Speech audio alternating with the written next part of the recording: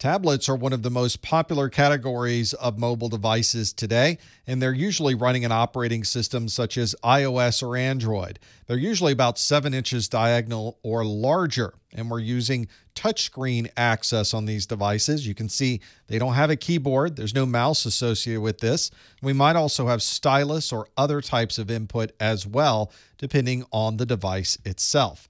These tablets can support a wide range of different applications, everything from productivity to games or utilities. And they're very good at taking pictures or watching movies or other types of media that you might want to use on this tablet device. Perhaps the most popular mobile device today is the smartphone. This is our mobile communication hub. We can make phone calls, we can text, we can send emails, all from this very small 3.5-inch to about 6-inch diagonal device. This makes a very good media viewer as well. We can watch movies and watch videos on these devices. And of course, if we're traveling, this is great for getting maps and travel information. And you can run many different kinds of applications on these as well. Everything from specialized apps to games and so much more. Wearable technology would be a mobile device that you could wear somewhere on a person. So it might be a smartwatch, for example, which takes the place of the traditional mechanical watches, and usually it integrates with our mobile devices, such as our mobile phones and our tablets. Another popular wearable device is the fitness monitor. So we're able to track our heart rate. We can see how much we've walked or run today. It's even able to see how our sleep patterns are working because it knows when we're moving and when we're not moving.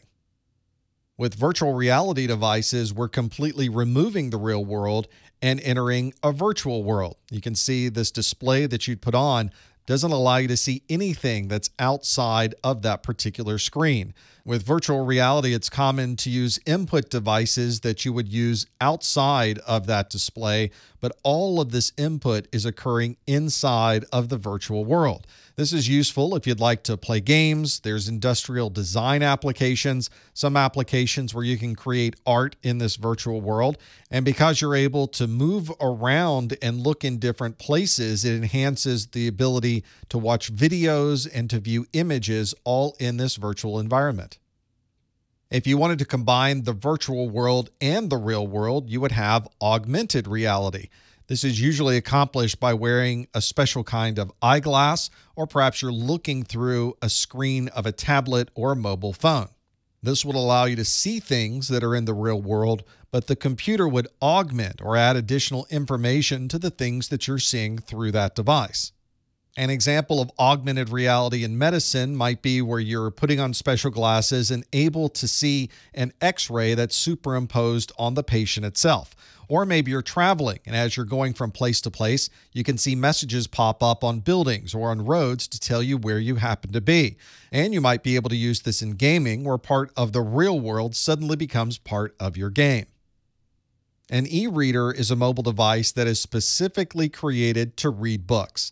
It might have some capabilities to play music or perform some application use, but most of what you're doing with an e-reader all revolves around book reading. Instead of using a color LCD screen, e-readers use a technology called electronic paper. This is a black and white screen that is designed to perform extremely well in direct light. One interesting characteristic of these e-readers is that they have an exceptionally long battery life. When you're reading information on the screen, you're not using any of the battery.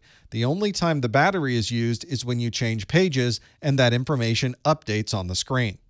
These e-readers almost exclusively use wireless connectivity, so they may be downloading and updating book information from a Wi-Fi network or a cellular network. And another category of mobile device is a global positioning system device, a GPS. This is an in-car navigation that gives you turn-by-turn directions on where you need to go. It does require that you have a view of the sky so that it's able to receive signals from the multiple GPS satellites.